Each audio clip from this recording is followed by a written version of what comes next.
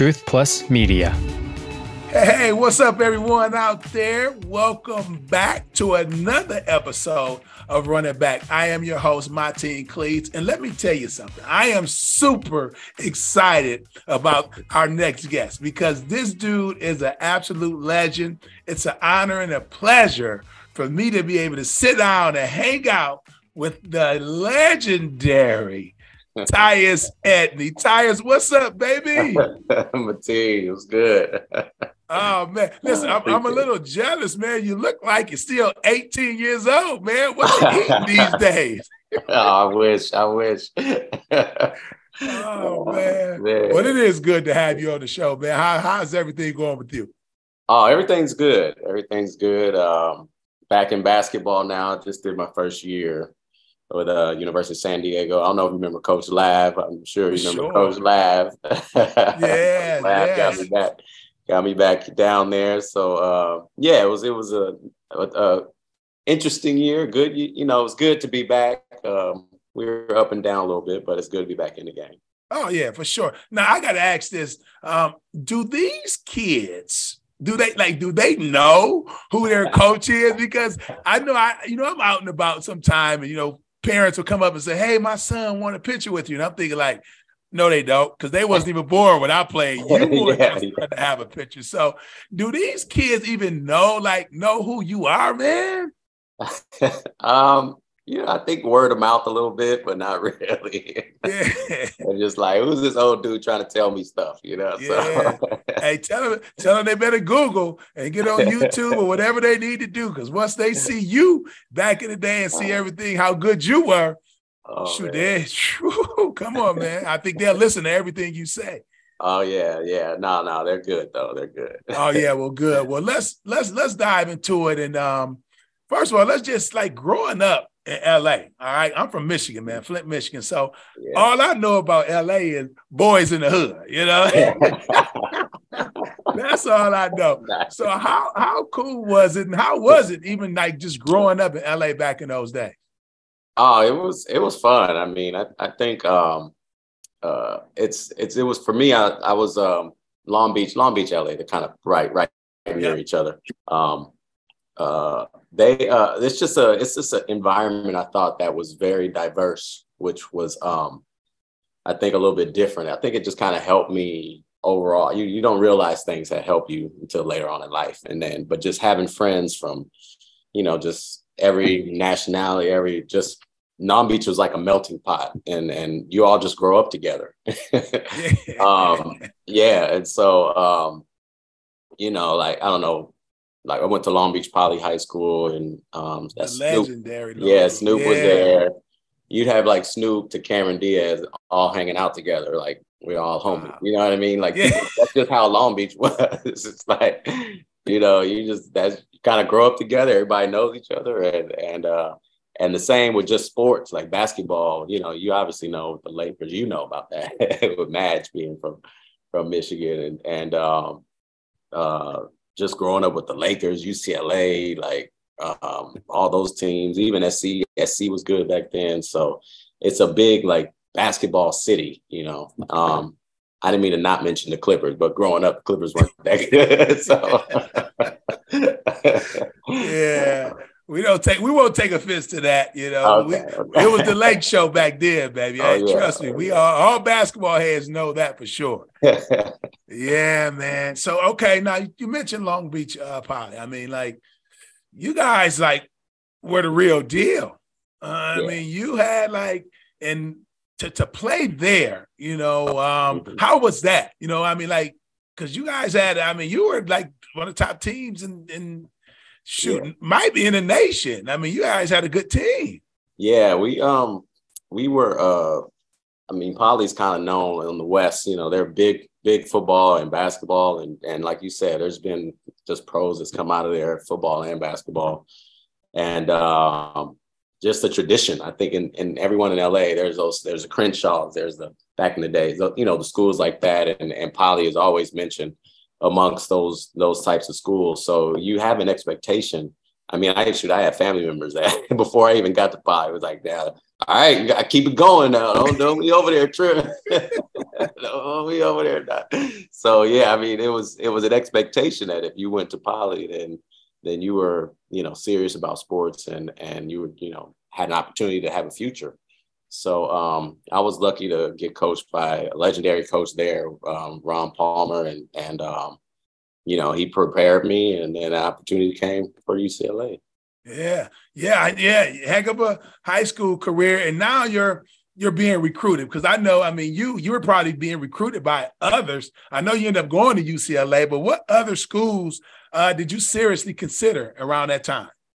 It was mostly Pac. I think it was Pac, most of the Pac-10 back then. A lot of schools in the Pac, the Arizona's, even SC's, the Washingtons, so mainly West Coast, I think, schools. And like, if now recruiting is so national and international now that just the access to players, I think, is just so much broader now. And so I think being more West Coast recruited was probably kind of normal back then. But mostly those schools, obviously like the big West schools as well, and schools like that. But it was just different. Like I said, growing up, it's like UCLA basketball. I know SC football, I had to say it.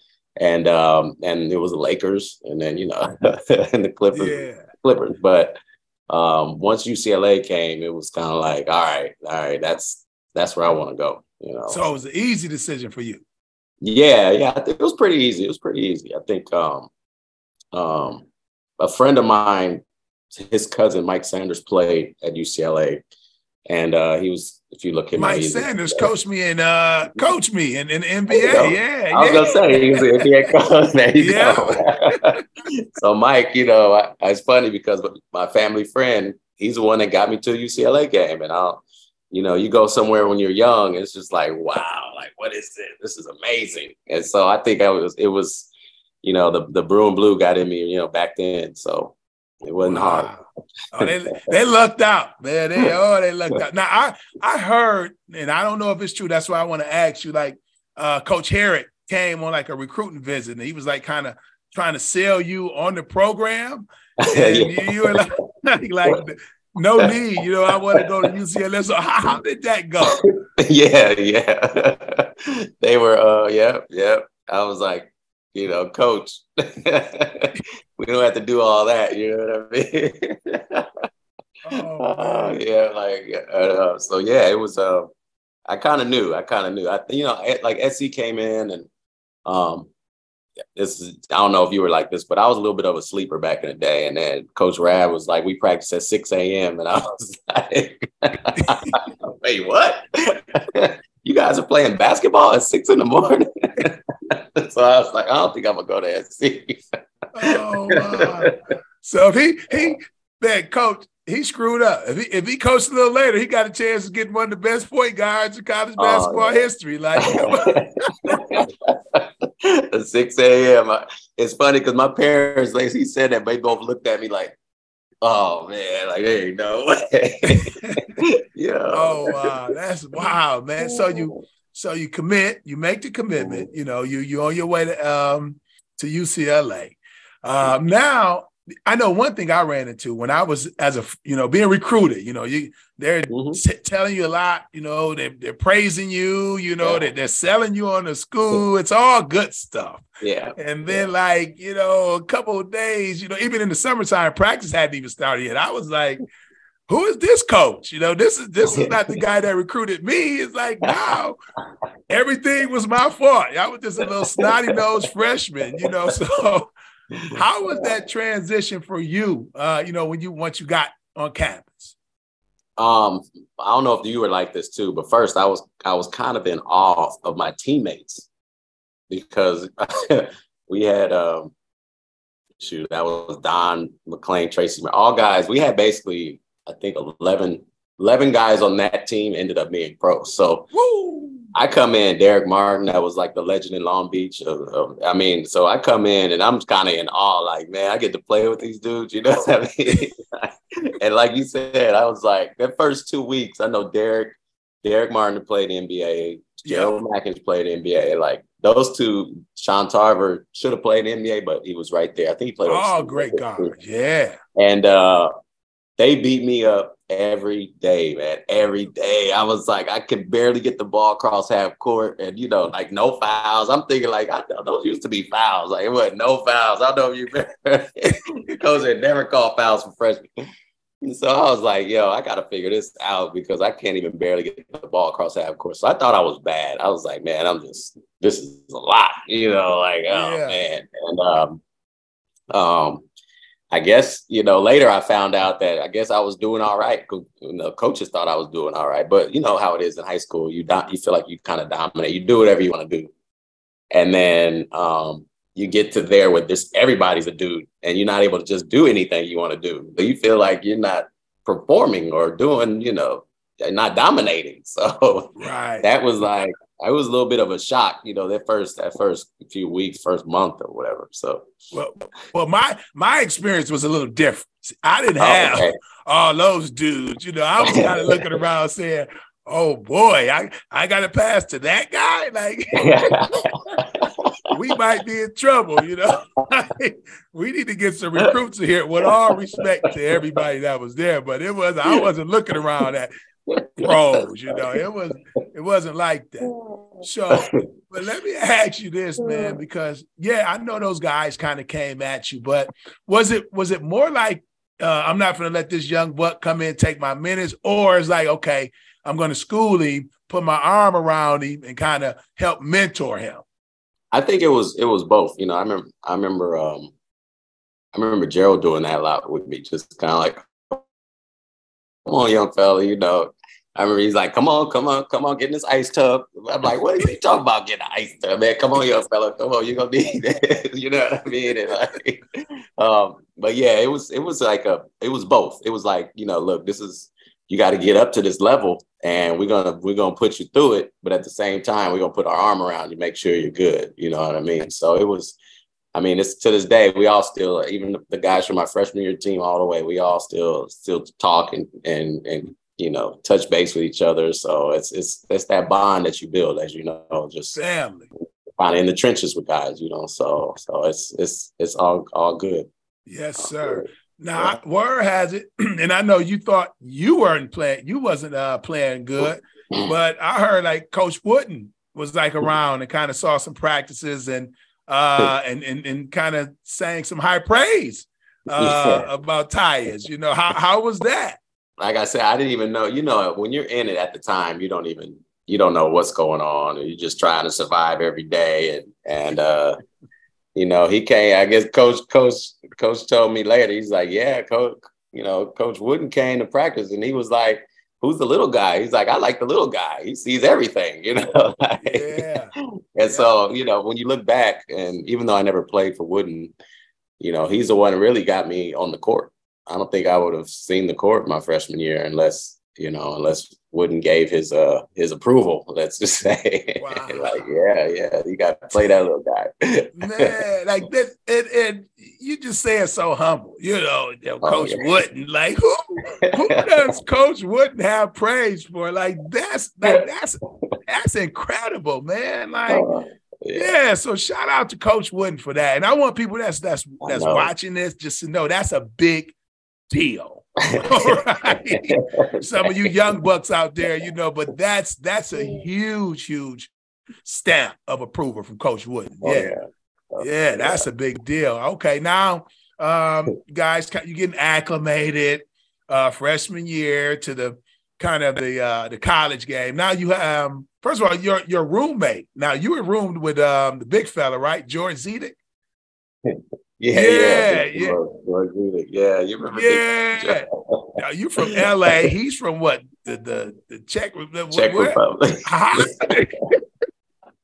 did that happen? How was you didn't get to pick your roommate, or like how did that go? No, it was funny because first time I met him, it was I'm with my buddies. We're hanging out. And I don't know, we were up late. You know how it is when you first get to college, you're just trying to do everything. And so my buddy fell asleep on the floor, and he comes running in the room like, hey, somebody's here, hey.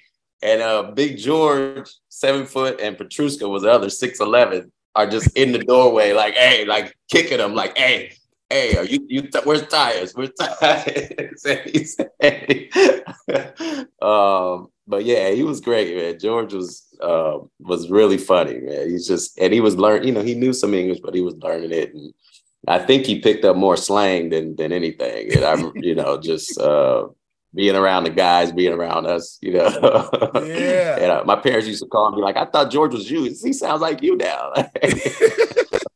Man. But he was the best. He was the best. Yeah, and I heard that you played an integral part in him. Like you kind of poured into him and really was a leader that really kind of helped him prosper at UCLA. Yeah, just trying to, like you said, adjusting, adapting. And George is a worker. Like he probably had the same trauma I did in the first month. Like, man, we got to figure this out, Big George. So George he just dove into the work, and that dude, I remember he would work before class, after class, in the middle of the day, you go to the gym, he's in there working, and he's really the definition of a guy that like really made himself into a player and to get drafted in the NBA. I mean, that just tells you what kind of work ethic he had. And, but yeah, we were the freshmen trying to figure it out. Yeah, man. You guys, your freshman year, you went to the Elite Eight, right? Yes. Yeah. So how was that experience? I mean, because you hear about it and, growing up, you watch it on TV. How was that experience, just, playing in the NCAA tournament as a freshman? Oh, that was unbelievable. I knew we were good, but it's just something different. We didn't have a conference tournament back then. So I think conference tournaments have a little bit of that feel. You get a little bit of it, but there's just nothing like the NCAA. When you just the whole feel, you get to, just everything's about you guys and the tournament, and you see the banners everywhere. You see NCAA, you know what I mean? Like it just feels different, as you know. It just feels like this is something special, and they just do a great job. And it's even gotten bigger and bigger. But I just remember like it was something I never experienced. This is something I don't know nothing about. This is just everything's just different. Well, that first experience, man, it's nothing like it. And and selfishly, I want to sit here and I want to talk about every game, but we'll speed it up somewhat and kind of let's fast forward to your senior year. All right. Now, you've had all this experience, been to the Elite Eight. I mean, you've been in the tournament, played in the Pac-10, which is one of the best conferences in the nation. Now, what's the mindset that summer going into that year? I mean, do you guys, do you taste it? Do you guys feel, that summer that you could actually win a national championship? We lost early the year before in the first round of Tulsa, and we were angry from that point on, let's just say, because we knew that we were better than that. And we, and then we had our freshmen come in that were all, Yates young phenoms. And so we knew that with the additions of who we had coming and what we knew we were capable of, that focus started in the locker room after that game, honestly. And I think the freshmen came in and probably like, man, why these guys so serious all the time? These guys ain't no fun, like they all are.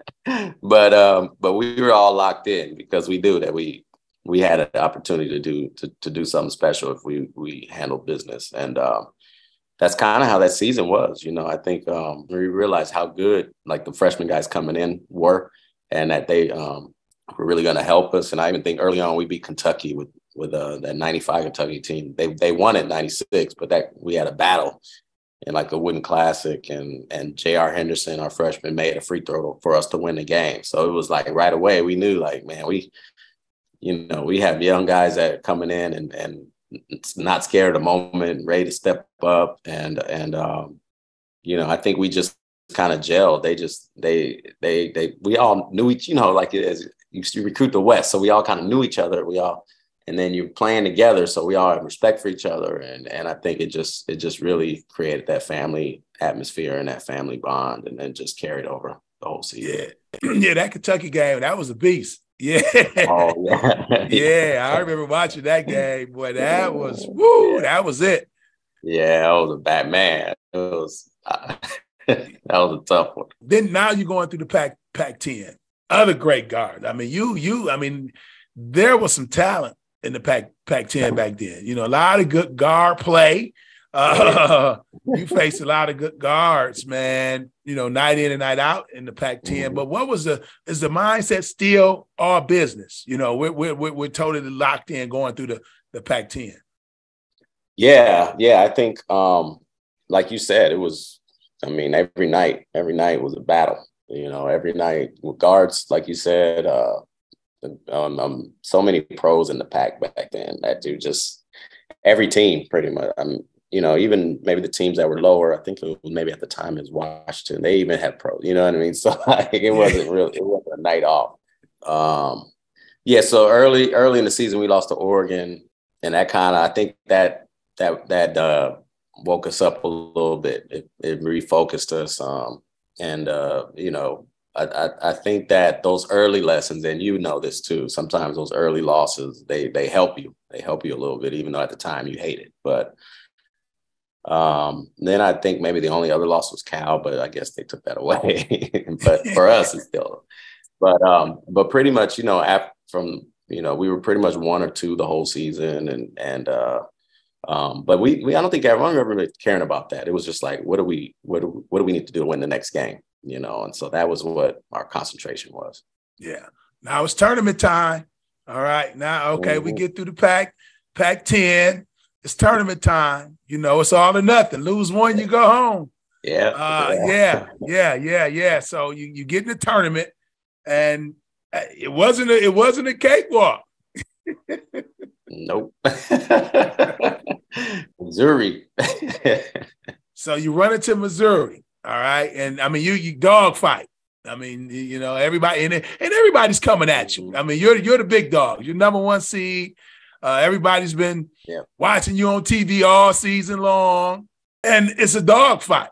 You know, I guess you kind of expect, because all season sometimes we'd be in tough games, but then we kind of would figure out a way to extend, just stretch the lead out or something like that. And I just remember that as that game was going on, like it wasn't happening. I remember thinking like, man, these guys keep making shots, and like, all right, when are we gonna break this game? You know, and it just wasn't coming. And then we were up 1, and they had it, and you know, they made a nice play to a good pass for a layup. And we called timeout, and I feel like that was when it was like, wait a minute, we could actually lose this game. You know, when you walk back to the huddle, you're like, hold on, wait a minute, we actually might lose. You know, yeah. So that's kind of where it was like, oh man, dang, like this is a little bit panic mode right now. So that walk back to the huddle wasn't good. And so, but you got to let me set this up, baby, because take me through the play.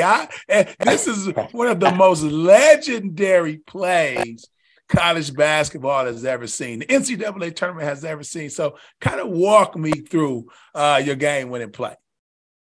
So, we get to the huddle, and the one thing about Coach Herrick is he didn't let really like his emotions get control of him. And so we're kind of panicking, I think, and especially inside. We're just looking like, oh man. And we get to the huddle, and Coach Herrick is just as calm as normal. Like, you know, all right, let's go sit down. We're good. Just, this is what we're going to do, you know? And so he's like, all right, we're going to get Tyus the ball. And then, you know, he's going to, you know, go down and make a play, you know? And so, it's like, okay, all right. I kind of got my marching orders here, but Ed was usually during that season, put it this way, during that season, usually it's like, all right, let's just get it to Ed. You know, the point guard. It's like, all right, let me get it to the man. Right. So Ed is like, yeah, give me the ball. I got it. Give me the ball. So that's kind of what I'm thinking. And then Coach Herrick pulls me to this right before we walk out, and he's like, He's like, Tyus, you understand what I'm telling you, right? I want you to shoot the ball. And I'm like, oh, okay, coach. Yeah, sure. All right. And I got Ed over there giving me gestures like, give me the ball. All right. So I was like, all right. So basically my mind was like, I got to get this thing down the floor as fast as I can. And that's kind of what I just said, if I had to focus, that was my number one focus, was like getting it down the floor. So that's all I could think about. And if you watch the play, I don't know, Cameron hit me perfectly in stride. So I didn't have to like stop or come back.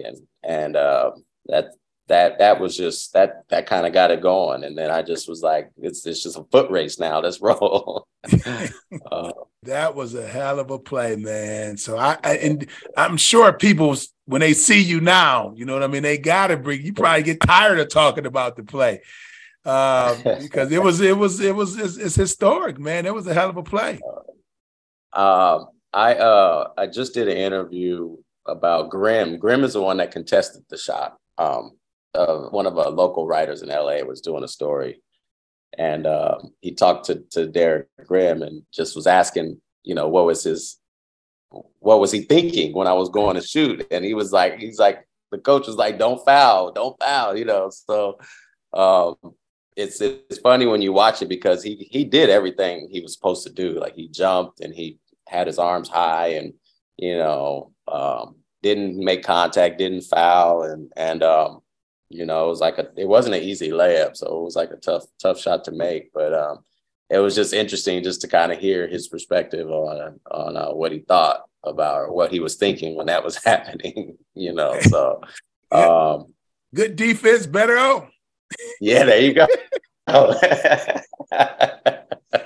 Yeah, well, hey, okay. Now, so what a game. Great game. I mean, you made one of the best plays ever in college basketball. Then you go, I think it was Mississippi State. You guys ran through them, Mississippi State. And now you got UConn coming up. Ray Allen, one of the best players in the country, one of the purest shooter the game has ever seen. What was that? What was the scouting report on UConn? So that game was before we knew how good they were, obviously, Ray and Kevin is a LA guy. So Kevin went to Crenshaw. So I knew Kevin Ollie. He was good. Yep. He was good. And so, we knew it was going to be a tough game. I think what happened was we knew that we were up-tempo team. So they something came out in a paper, some type of article came out that said that we couldn't run with them. And so what? Yeah. And so we all took offense to that, let's say. Especially you as the point guard. I know you did. Oh yeah. We were like, wait a minute. Okay. So if you watch that game again, I don't know if you can see it, it's still kind of grainy probably, but it's a track meet. I mean, that game is a track meet. To me, that's one of my favorite games in the tournament, was just like how fast that game was, just up and down, just two talented teams just going at it and just making plays and it was one of those fun games, but it was a game. It was like, okay, we got to prove somebody else that how good we are, how good we think we are. So that was kind of a little motivation for that game in particular. Yeah, whoever wrote that article should have been fired. And they couldn't have watched you guys play all year. Like, come on. Like, man, that's when you were at your best. Like, come on. Oh, yeah. Yeah. Okay, so, you win that game. Now we got what? Oklahoma State, who had the big boy, big country. Yes. Yeah, so I'm sure the scouting report was just to stop him. Yeah, I mean, we were like, they got big country, we got Big George, so we're gonna stick Big George on them. That was another tough game. They were good though, but we felt we could run them too, and I thought we just kind of get big fella kind of moving up and down a little bit, and And I just realized how good, when you're playing, you know how this is when you're in the game and you're playing against guys and you maybe haven't before, but when you get on the court with them, it's like, oh man, this dude is good. Yeah. And I'm a big country. I was like, man, this dude, he like his hand catches everything, all it finishes around the rim, just he's all like, this dude is the truth, Yeah. So, but yeah, that was a fun game. It was a tough game. It was a little bad for me because I got injured that game. Yeah, you hurt your wrist in that game, right? Yeah. I went to the basket and I think I got fouled and made a layup, and then I ran into the backstop of the back, the back, and my wrist like kind of just jammed into the backstop weirdly and just got kind of all my momentum went on that. So that I kept playing in the game. You know how it is. I'm not gonna come out. You don't come out again. Dog, straight dog. Final four. No, that ain't happening. Right. So I finished the game, but after that, I realized it was probably a little more serious than I expected. Yeah, and is that I remember like you had a conversation with Cameron Dollar, right? No, yeah. So you kind of like told him, kind of gave him a heads up, like it's probably worse than what people think. Is that correct? Yeah. Before really like right in the locker room before the game, I couldn't hold the ball. I couldn't even like hold the ball in my hand. That's how bad it was. So this is right before the national championship game. Yes, this is maybe 15 minutes before we go out. I know I didn't give Cam a whole lot of notice. So I go to Cam and I was like, Cam, I said, look. I was like, I can't go, man. I'm like, my wrist is messed up for real. Like I was like trying to like really get him just, but just get ready, just be ready, and Cam was just like, yeah, whatever, man. All right. He didn't never believe me because and so he walked away and I'm kind of looking like, I don't think he believes me. Oh man. And so Coach, obviously Coach Eric, he let me try. There was no way I was gonna not try. Right. With adrenaline and everything. It's something, and it's a championship. I'm like, shoot, I'm gonna try this. Let's tough this one out. Yeah.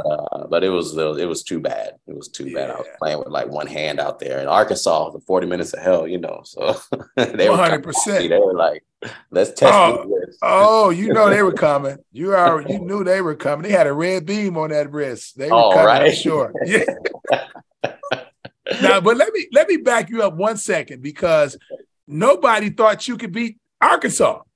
Yeah. Like a lot of people wrote and they thought that pressure was going to have you guys flustered. And is that like, did you guys kind of take that as disrespect as well?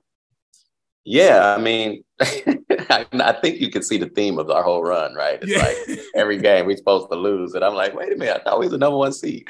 Right. But yeah, that kind of was a theme of our, I feel like our run is like every game was the game we're going to get upset. So that was another one that they didn't think we'd be able to handle the pressure. And then I don't know if word was out about my wrist or not, but one of the best things that happened that game, just kind of get to it, is when Cam came in for me, I think he had a turnover or two. And I remember Arkansas. I remember all those guys were just, they were talking so much trash. They were like, oh, yeah, like we got this. Oh, yeah, because they thought Cam wasn't going to be able to handle it. Yeah. But that's what, like me and Cam, we were two PGs. We pushed that thing and go. Let's push it, diamond, pass it, run, finish, So like we love that. And so once Cam got rolling, I felt like they thought that eventually he was going to start turning it over again, but that wasn't the case. I mean, once he caught rhythm, and then Ed, Big Ed just went to work once he show everybody in the country. He was that dude. Warrior. Yes. Like, I got this. And then our freshman stepped up. Toby had a big game. JR, those guys they were ready. But that's a credit to you all. I mean, getting them ready throughout I'm sure that summer and throughout the season and getting them ready. So now when you needed to lean on them, they were ready to rock and roll. Yep. Exactly right. Yeah. So now, okay, you win the game. How was it? I know for me, man, like watching one shiny moment was one of the best moments of my entire life. Like, cause you as a kid, you watch it, you're sitting there. I used to watch it with my father and brothers every year. Mm-hmm. And to actually be like that one shiny moment, how was that for you? And I know it was a little tough because you weren't able to play, but to actually be the last team standing, how was that for you? Oh, it was amazing. It's like you just get overcome. I know you know this, overcome with emotion. You know, once it's like, shoot, we're the last one standing, you know, like we did it, you know, we accomplished you have your goals, you set them, you work, you know, you put in the time and when you fulfill that goal and to bring a championship, especially to UCLA, where, you know, just the history and just, I mean, it's to me, no better place to win with what Coach Wooden built there. And just being a part of that was just amazing. And like you said, it was, you know, I even think at the time, you don't realize how important that is or how big it was. And you're just kind of on this ride, you know, it's like, when we go to Disneyland, what we doing? It was I mean, because I guess people that when you talk about it, there was no one else won in LA that year. So like we got embraced by the whole city. And it had been 75 years before since UCLA had won a championship. Oh yeah. Wooden was the last. I'm sorry, I said 20. It was 25 years. Yeah, 1975. Yeah.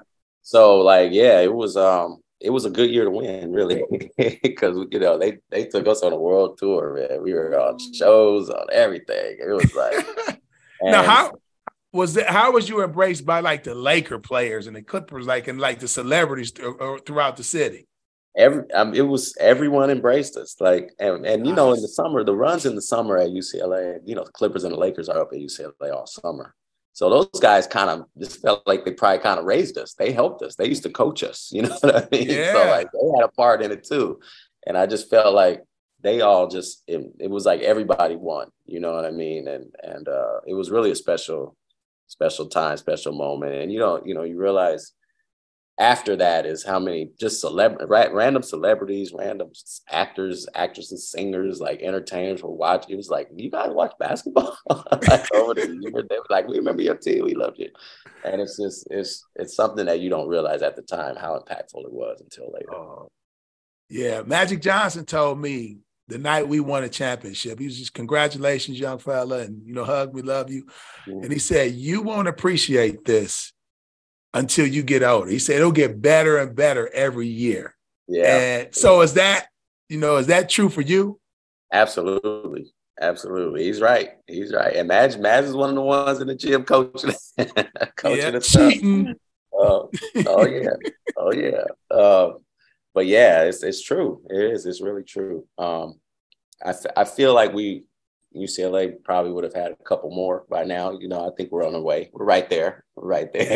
Yeah, for sure. Always, you'll be right back. We're right there. But I think you do really appreciate it more as you get older in the time. Because it's just you don't realize how many people you've affected or impacted until maybe you meet them or they just, talk about it, or you just over time, how many, it's like, man, you were already, people were, in other states and they'll be like, oh man, you guys were great. I loved your team. It's like, dang, people in, I don't know, Minnesota or Nebraska or somewhere like that. Flint, Michigan. Yeah, for sure, man. Well, cool, man. I would personally, like I said, your team is one of my favorites. You are one of my all-time favorite point guards, and I would love to keep you over here for 2 more days if I could, but I know we got to let you go. So, man, I just want to take the time and say, on behalf of all the college basketball fans, man, thank you for coming and hanging out with us and sharing your story. All right. No problem. I appreciate you having me on. This was fun. Much love, baby. Appreciate you. Good seeing you too. All righty. Take it easy. Point guard. Oh, yeah. Well, that's another episode of Run It Back. I'm your host, Mateen Cleaves, and thanks to the legendary point guard, Tyus Edney. This episode is produced by Truth+Media and presented by 19.9. Thanks for listening. And we'll see you next time when we run it back.